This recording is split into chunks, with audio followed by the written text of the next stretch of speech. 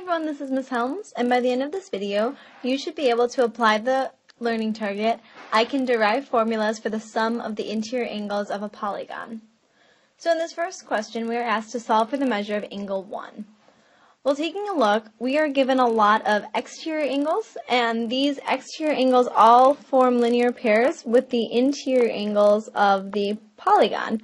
So let's go ahead and start by just applying our knowledge of linear pairs of angles to solve for the interior angles of this polygon.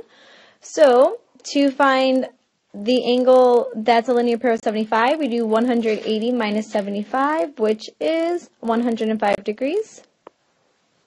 Similarly, 180 minus 120 is 60 degrees.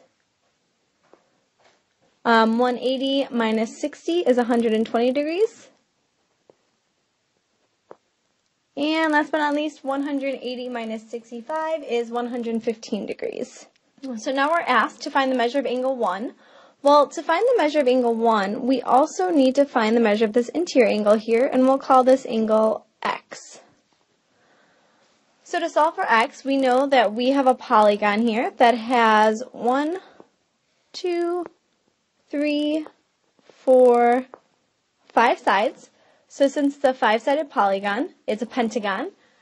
And to find the sum of the interior angles of this pentagon, we can use our interior angle sum formula, which is 180 times the number of sides, which is 5, minus 2. So when we calculate this, 180 times 3 is 540 degrees. So the sum of the interior angles of any pentagon is 540 degrees. So to solve for x, we now have 540 is equal to the sum of the interior angles. So that is 105, 60, 120, 115, and x. We're going to go ahead and combine our like terms.